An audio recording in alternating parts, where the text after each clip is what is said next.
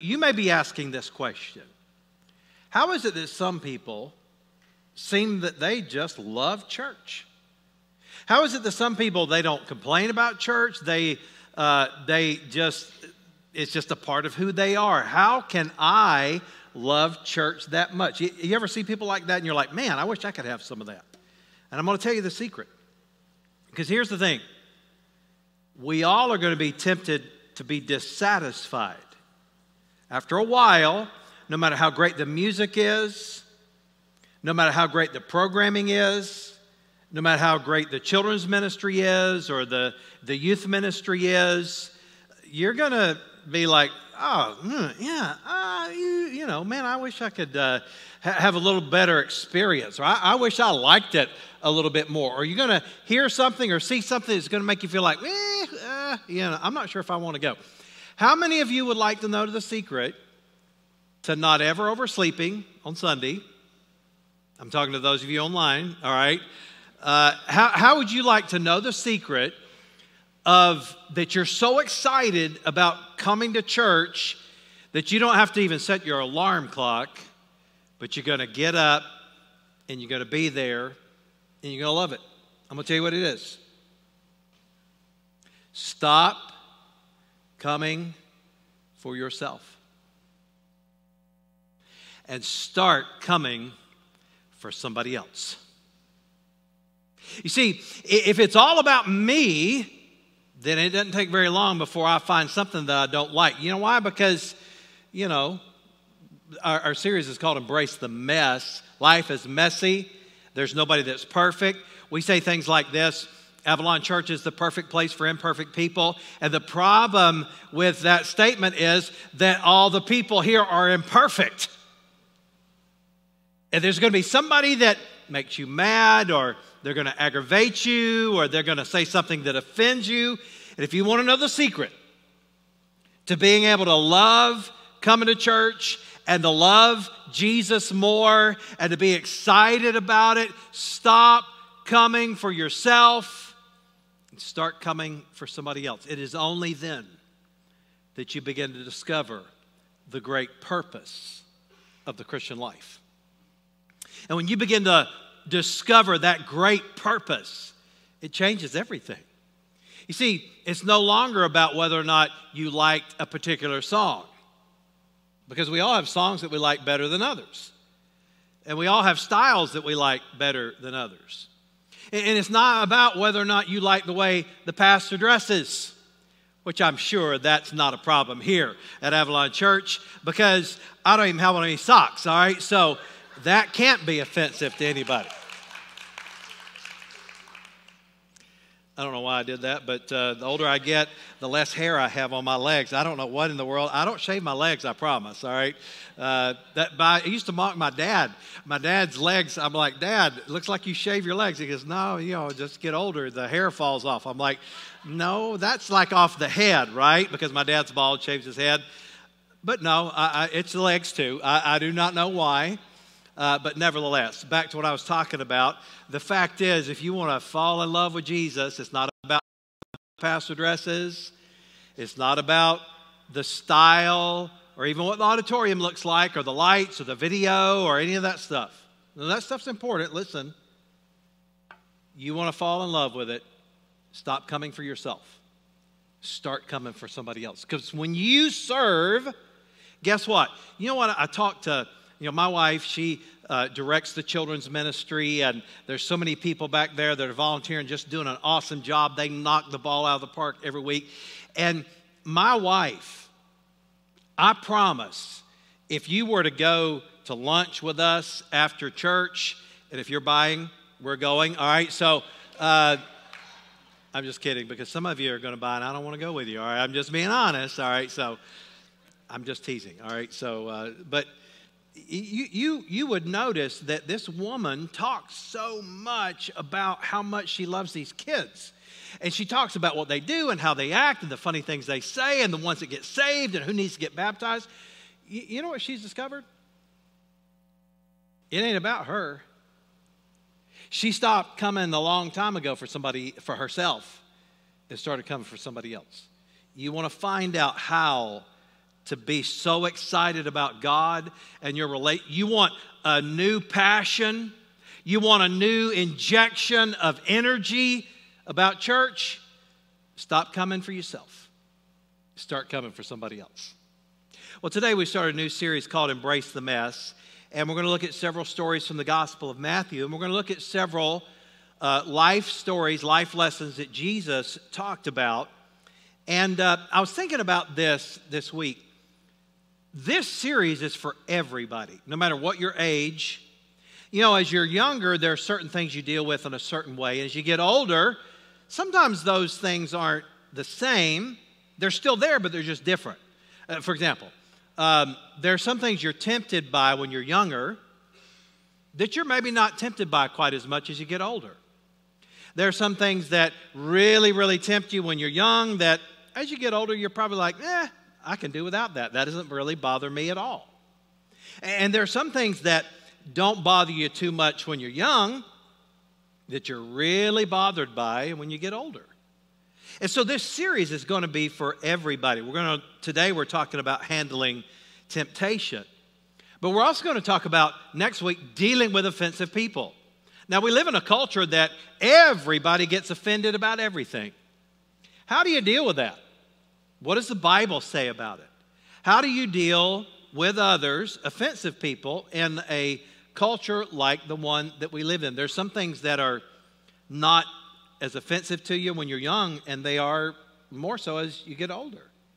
Some things don't bother you as much when you're young, and they bother you as you get older. How many had a dad or a grandpa that used to say things like this? Well, back when I was your age... Anybody know what I'm talking about? Back when I was your age, I promise you, my grandpa, when I would work on the farm, back when he was my age, he was 8 feet tall and could lift 5,000 pounds over his head with one pinky and could work 82 hours a day and never get tired. He didn't even stop for water. He didn't stop to eat. He didn't even have to wear shoes. It's what it seems like, right? And, you know, a lot of times as we get older, we look back on things, then we see things differently. We perceive things differently. And so we're going to talk about dealing with marital conflict. We're going to talk about handling hurt. We're going to talk about building wealth, your attitude toward money. And then we're going to talk about something that everybody needs. And you need to understand, particularly our young people. I want you to hear me. And I love you, and I'm so glad that you're a part of our church. Young people often think about judging others in a way that is not biblical. You say, what do you mean? Well, in our culture, we get this tendency to think that judging others means that you can make no moral judgment. Now, there's a difference between being judgmental and being able to judge what is right and wrong, okay? We're never to be judgmental. We're never to be holier than thou. We're never to pretend that we don't sin while everybody else does. We're never to do that. But we are to make judgments about things in life because you can't live without doing that. In fact, the very ironic thing about many young people with their attitude about judging others, they're like, well, I can't stand it when people judge others. That is a judgment in and of itself, which is so ironic. But then as we get older, we tend to be very critical. And we can look at things, well, I tell you about when I was growing up, that's not the way it was. Let me tell you the way it was back when and you don't remember that you hated it when you were growing up. And so we need to learn from Scripture what Jesus said about judging others. But today we're going to talk about handling temptation. So let me ask you this question. Have you ever been tempted to do something that you knew you should not do, but you did it anyway? Let's just get an honesty assessment here. How many have ever been tempted to do something you knew you shouldn't have done and you did it anyway? All right? 99% of you are paying attention. The rest of you are on your phone and not paying attention, right? So everybody should raise their hand because we've all been tempted to do things that we know that we should not do. I was thinking about this this week. As you've heard me talk about a lot before, my grandpa, in fact, both of my grandpas had farms, And I grew up in North Carolina, worked on those farms a lot growing up. And my grandpa, Phillips, my mom's dad, he had not just tobacco and all the crops that he grew, but he also had cattle and horses and pigs and just all kinds of animals. And it was a wonderful thing to be able to look back and remember that. It was a lot of fun. But my grandpa had cattle, and he had a lot of pastures. But in this one particular pasture, there was an electric fence. I mean, you know what an electric fence is? You know what I'm talking about? Electric fence is it'll shock a cow to keep it inside the fence so it doesn't wander off, get run over, hurt, killed, whatever. It doesn't harm them. It just like shocks them enough to keep them from wanting to do it again. Now, for some reason, and I know what the reason was, my uncles dared me to do this, but for some reason, I was so tempted to touch the electric fence. Now, let me be honest with you. That wasn't my finest moment, all right? I'm going to admit that. But when I say things like I was tempted to do things that I knew I should not have done, that seemed like the story of my entire childhood growing up. You know, I was just always tempted to do things that I should not do. And you probably know what that feels like as well. But I remember them standing, my uncles standing there. Oh, it won't hurt. Oh, you ought to try it. It's a lot of fun. And I just so badly wanted to touch that electric fence. And, you know, in my little pea brain that was 10 years old, there was no way that I had this thought that if this fence was powerful enough to shock a 2,000-pound bull and keep it in the fence, that maybe an 85-pound 10-year-old probably should not touch that fence. 85. I don't know how much I weighed. I just guessed that is somewhere in there, right? But I remember them daring me. And, you know, that was the straw that broke the camel's back. They didn't just dare me. They double dog dared me. Anybody ever been double dog dared? You know what I'm talking about? I got double dog dared. And so in my little tiny pea brain at 10 years old, I decided, I knew I shouldn't do it. I knew it was not going to turn out right. I reached out and grabbed a hold of that electric fence. Now, you have to understand something. When I first grabbed it, it didn't hurt at all. And there's a reason for that. Because this electric fence was not one that stayed on the entire time, but it pulsed. It'd be like, bzzz, bzzz, bzzz, and I could hear it, okay? But I was too dumb to realize that, you know, you should touch it when it's not going bzzz, and you should not touch it when it's going bzzz, you know? So I reached out, and I was like, well, this doesn't hurt at all. Now, I'll say this. I never touched an electric fence again. But I did give in to other temptations. And, you know, you and I, we get tempted to do things. And we know that we shouldn't do it, but we do it anyway. We get tempted to lie. You know that's not going to work out, right? I mean, you know that's not going to work out. When you lie, you always have to tell another lie to get out of that lie. Lying doesn't work. We're tempted to lust. We give in to pride. We give in to selfishness, strife, jealousy, fits of anger. I got to be honest with you. The group that's been meeting at 6 o'clock for prayer, we've shared something, and one of the guys shared this with me this morning, actually, that he said, you know, that he normally has road rage. Normally, he really bothers him if somebody goes to pass him on a double yellow line. In being filled with the Spirit, he speeds up so that they cannot get by him. Anybody ever done something like that? Like somebody trying to cut you. Anybody ever seen one of these people? You're in line, traffic is backed up, and they're like pulling along the shoulder, just like, you know, running along. And what do?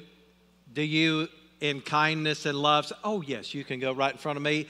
Or do you almost hit the bumper in front of you to keep them from getting in? I know what it's like, you know. You're like, well, that's not fair. Okay. Well, you probably ought not let something that simple ruin your day. But he's talking about how that, normally things like that bothered him. But on the way to church to pray this morning, somebody cut him off, and he was shocked because he'd been fasting and praying this week. He said, I was shocked that I didn't react, and I just didn't let it bother me. I'm like, yeah, I know exactly how you feel. I had the same thing on the way to church this morning, and I did not react negatively either, and normally I do. All right, and I'm just being honest. I realize I'm a pastor, and I preach and teach the Word of God, and I'm filled with the Spirit of God, but there are times that I will cut you off. All right, that's all I'm saying. And I will say things to you that you cannot hear, even though I say it like you do here. And so we have these temptations to neglect our relationship with God for envy and unkindness, and I could go on. It's not about naming a list of temptations. But I want to read to you today a passage from Matthew chapter 4, verses 1 through 10. And this is about the temptation of Jesus. Some of you may not know that Jesus himself was tempted. Now, Jesus was the perfect Son of God. Now, he was fully human, that's why he was tempted, but he was also fully God. So Jesus did not sin. He never sinned even once, not even a little bit. But even he was tempted, and he did this as an example so that we could follow it. So let's begin reading in verse number 1 of Matthew chapter 4. Then Jesus was led up by the Spirit into the wilderness to be tempted by the devil. And after fasting 40 days and 40 nights, he was hungry. I would say that would be an understatement. And the tempter came and said to him, if you are the Son of God, command these stones to become loaves of bread. But he answered, it is written. And if you want to deal with temptation, you and I need to learn how to do that. Use the Bible to combat these temptations. It is written, man shall not live by bread alone, but by every word that comes from the mouth of God. And then the devil took him to the holy city, that's Jerusalem, and set him on the pinnacle of the temple and said to him, if you are the Son of God, throw yourself down, for it is written, he will command his angels concerning you. By the way, did you notice how the devil twisted? Jesus said it was written. You see what the devil did? Oh yeah, the Bible says. And did you know that for most things in your life, you can twist Scripture? Now, that's not what it means, but you can twist Scripture or some kind of religious ritual or some kind of tradition. You can twist it and make it fit what you want to do. That's what the devil did here. He said, it is written. He will command his angels concerning you, and on their hands they will bear you up, lest you strike your foot against a stone. And Jesus said to him, again, it is written, you shall not put the Lord your God to the test. Again, the angel took him to a very high mountain and showed him all the kingdoms of the world and their glory. And he said to him, all these I will give you if you fall down and worship me. Then Jesus said to him, be gone, Satan, for it is written, you shall worship the Lord your God, and him only shall you serve. I want to give you one more passage of Scripture. 1 Corinthians 10:13, and this goes along with what we're talking about today, how Jesus dealt with temptation. 1 Corinthians 10:13, no temptation has overtaken you that is not common to man. In other words, all he's saying is everybody else has been tempted. Now, not everybody gets tempted in the same way you do, at the same level you do, maybe. There are some things that are tempting to me, then there are other things that are not. There's some things that I just don't get bothered by. It just doesn't really carry any interest for me.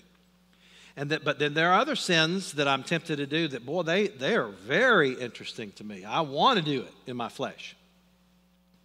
So he said, no temptation is overtaking you that is not common to man. Everybody else feels what you feel. God is faithful. God is faithful. That's a good principle to remember. God is faithful, and he will not let you be tempted beyond your ability. You ever just say things like, well, I just can't resist that. Not according to that. God will never, by the way, temptation does not come from God, but He knows that we get tempted, so He will not let any temptation come into our life beyond our ability to say no. He said, but with the temptation, He will also provide the way of escape that you may be able to endure it. I want you to notice the little word able, A-B-L-E, able. Because of Jesus, you are able to overcome. Because of Jesus, He has promised that you are able. Our word for 2022 is the word promise, and Jesus promised that you are able to overcome. Because of Jesus, I am able. I want you to say that with me. Ready? Because of Jesus, I am able. I want you to say it again. Because of Jesus, I am able. And I don't normally do this, but to help you remember these 4 principles I want to give you today, I want to use a little acrostic, A-B-L-E. God says, I am able.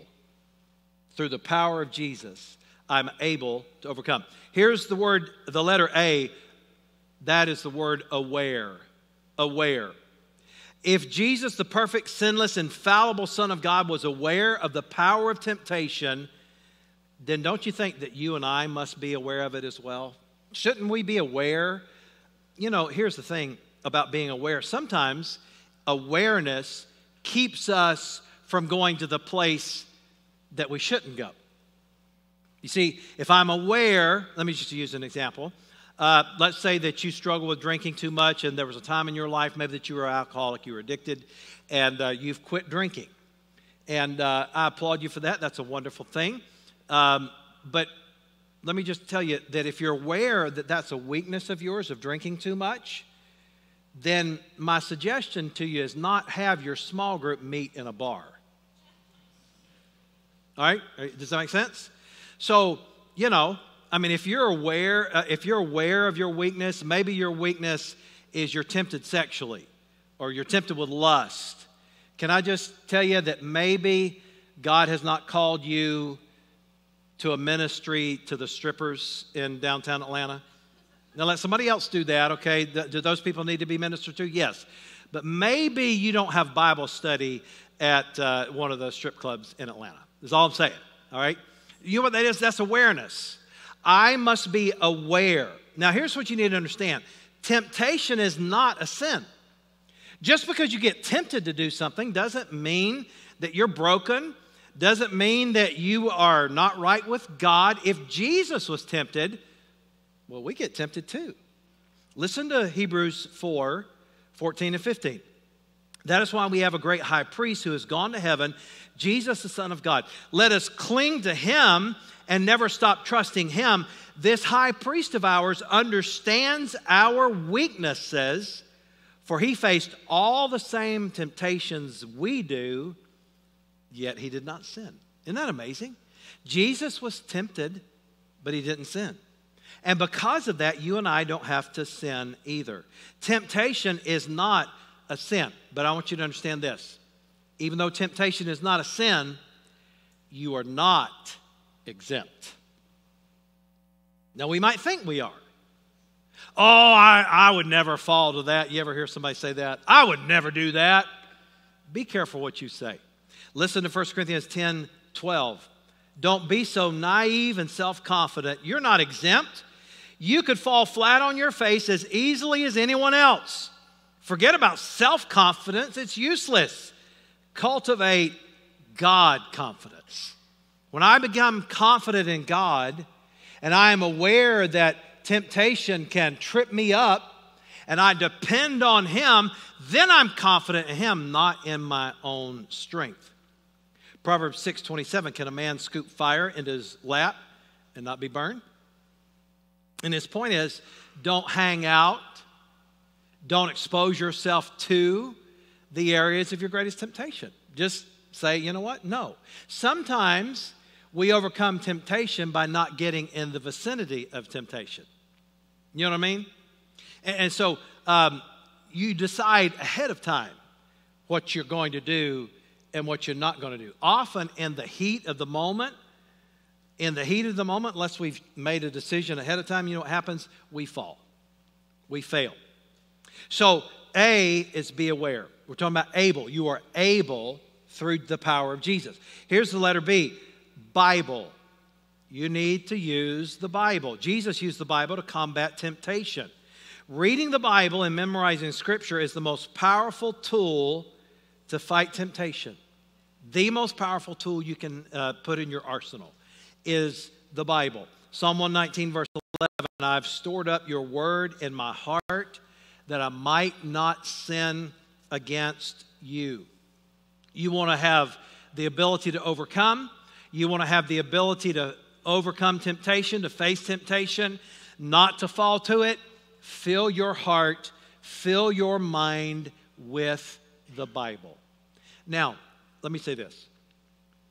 Often we make excuses for ourselves because of our schedule. I don't have time to read the Bible, or I don't enjoy reading. You know what's interesting? I talk to a lot of men that say they don't enjoy reading, and yet they can tell you every stat from the Atlanta Braves for the last 40 years.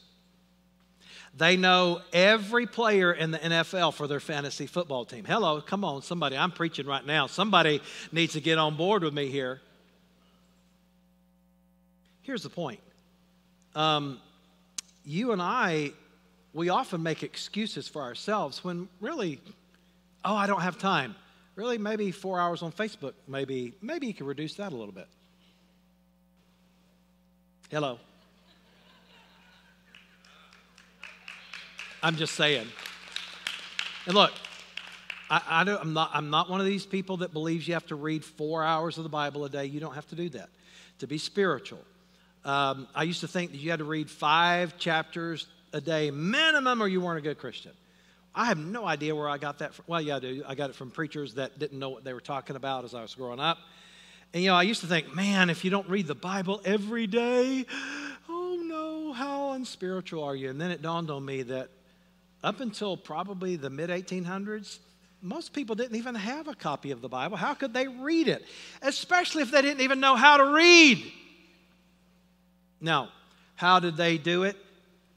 Do you ever wonder why the Bible says faith comes by hearing and hearing by the word of God? Because most of the people in that culture, in that audience, you know how they that they got the word of God? Did they read it? No. They couldn't take out their phone and download the Bible app. They didn't have that. They couldn't even go down to the bookstore and buy a copy of the Bible. They didn't have multiple translations to choose from. You know what they had? There were these giant scrolls that were in the synagogues or the places of worship. And that's the only ones that had Scripture. So you know how they got it? They attended the public reading of Scripture. Church. That's how they got it. Okay? So my point is this. We have tools and technology that you can fill your mind with the Word of God. Take your phone and download the Bible app and play. You know what? I listen. I'll tell you how much you can do this. Driving back and forth to the church here for prayer, we had 6 in the morning, noon, and 6 in the evening. So I'm driving back and forth a lot. And do you know I listened to like 5 books of the Bible this week just on my phone driving back and forth? And I didn't even listen to it the entire time.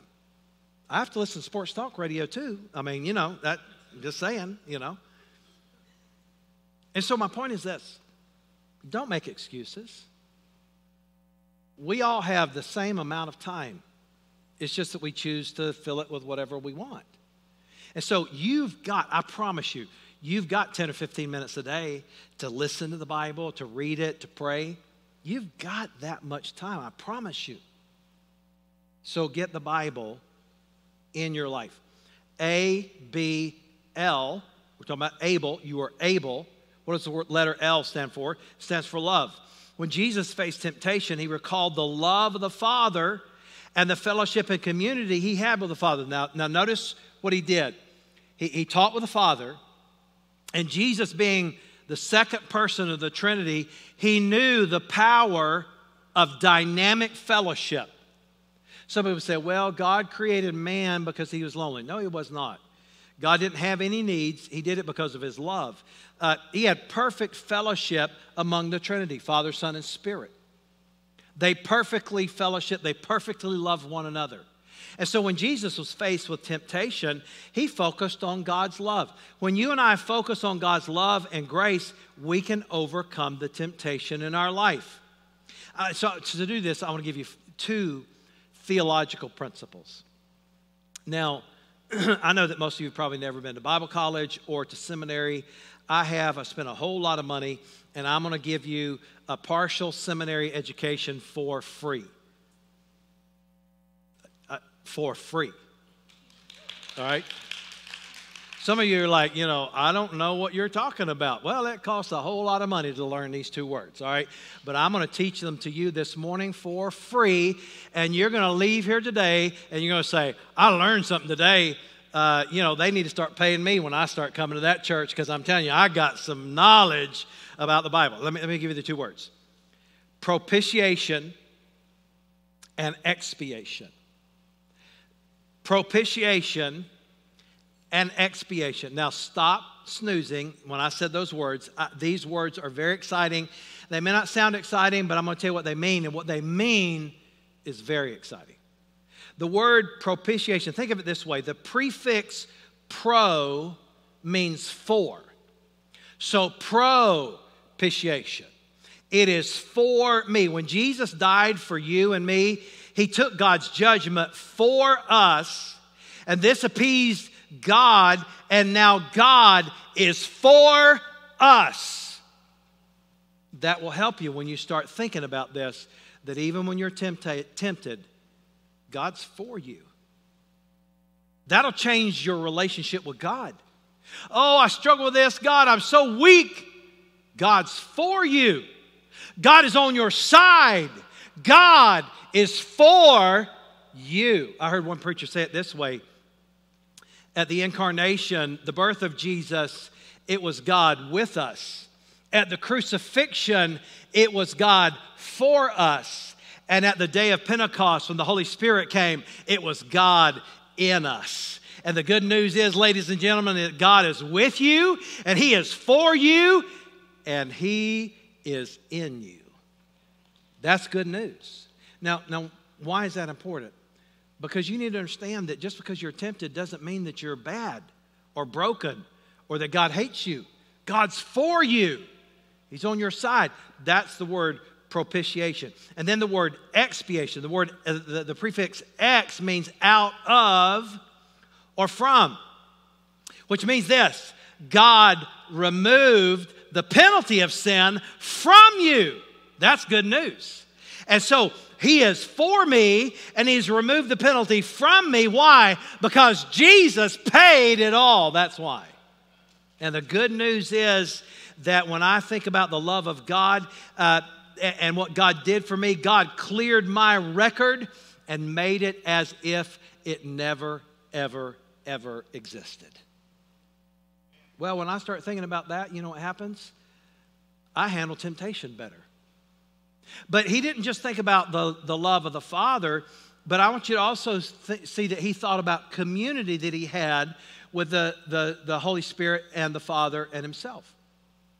So when you and I, if we want to overcome temptation, listen, I want to say this for all of our folks that join us online every week.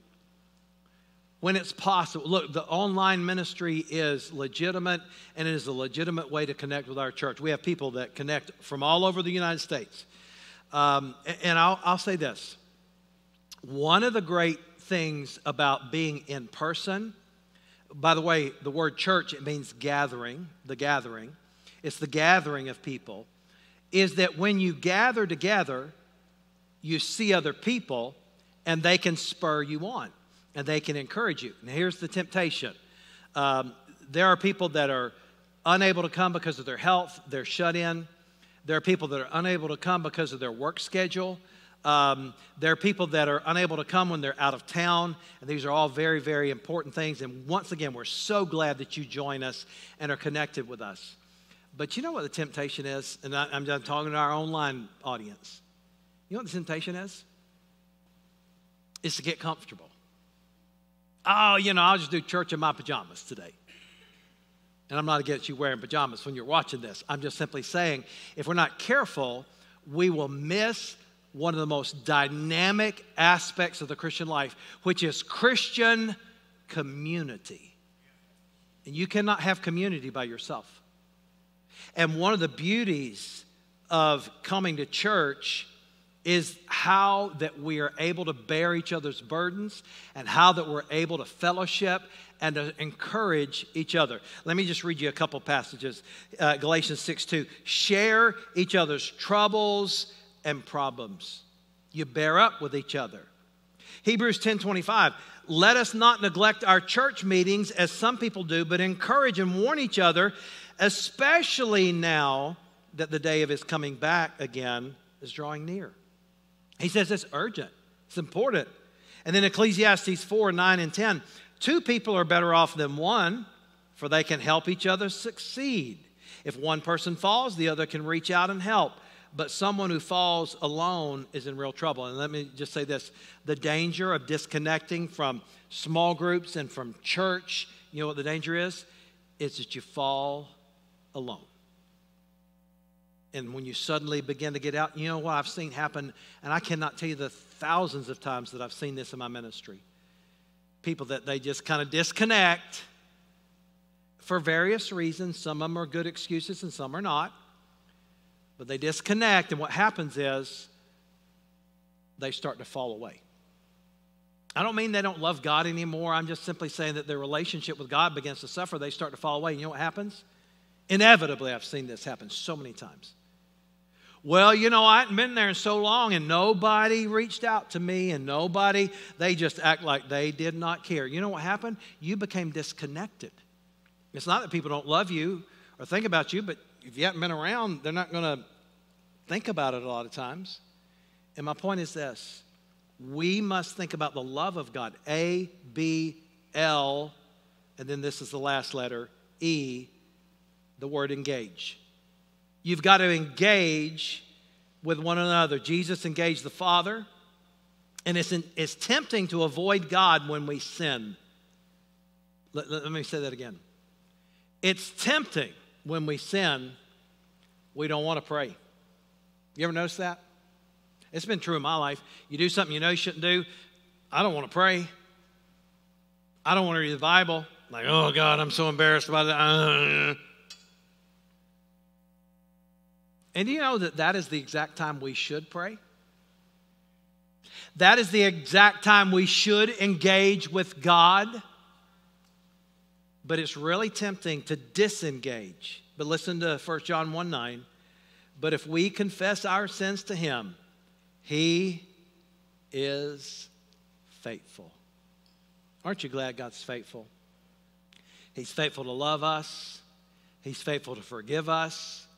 He's faithful to keep us in the family. Even when we fail, even when we blow it, he is faithful and just to forgive us and to cleanse us from every wrong. That is how you are able to overcome temptation. I'm aware of my temptation, of my weakness. I use the Bible to help me combat that temptation. I think about the love of God and the love of community and others that can help me to succeed. And I engage. I engage God even when I sin, even when I blow it. And when I do, God promises that I can overcome. Heavenly Father, help us today to overcome. Because you said we're able. The same power that resurrected Jesus from the grave is in us. And so, Lord, I pray that you'd help us today. Before I finish my prayer, maybe there are some that you don't even know how to begin this because you don't have a relationship with Jesus. And I want to just encourage you online and in the room. If you need to receive Jesus Christ as your Savior, it's very simple. God loves you more than you can imagine. He knows you better than anyone. He knows your failures, your shortcomings. He knows everything about you, and yet He loves you more than anyone. And so you need to receive Him. The Bible says, for whosoever shall call upon the name of the Lord shall be saved. And in faith, we stop depending on our goodness, our efforts, and we depend on Jesus. And you can pray something like this. You don't have to understand theology. You just need to know that God loves you and that Jesus died in your place. You can pray something like this. Dear Jesus, please forgive me of my sins. I invite you into my life. I believe that you are the Savior of the world, Jesus, that you died on the cross for my sins, and that you will save me if I ask. And so I'm asking right now that you become my Savior. If today you prayed that prayer in the room, please take the next step card, the blue card in the seat in front of you. Put your name on there. Check that you prayed to receive Christ. Last week we had someone do that right here in the service. And almost every week we have people either online or in the service that do that. And so pray to receive Jesus today. If you did, let us know. Check online that you prayed to receive Christ today. Or maybe today you'd say, Pastor, you know, this message was very helpful for me today. It kind of hit me where I live. There are some temptations that I have, and it doesn't matter what it is. But I'm dealing with temptation, and I want you to pray that God would give me the belief, the understanding that I'm able through Jesus to overcome this. Would you just raise your hand? Anybody like that in the room today? A lot of folks. God bless you. Heavenly Father, I thank you for those that received Christ today, and I thank you for every one of us that needed this message to remind ourselves that through Jesus we're able. And I pray that you'd help us to do that today, to trust you. And we'll thank you for what you do. For it's in Jesus' name that we pray. Amen. Thanks so much for joining us today on the Avalon Church YouTube channel. We hope the message you heard today encouraged you and strengthened you in your walk with Jesus wherever you are. If you know of someone that could use today's message, be sure to share it with a friend and also hit the subscribe button so you don't miss a single message. If you feel led today to give towards the mission and vision of Avalon Church, you can do so by clicking the Give button on the screen. Thanks so much for joining us, and we'll see you next time.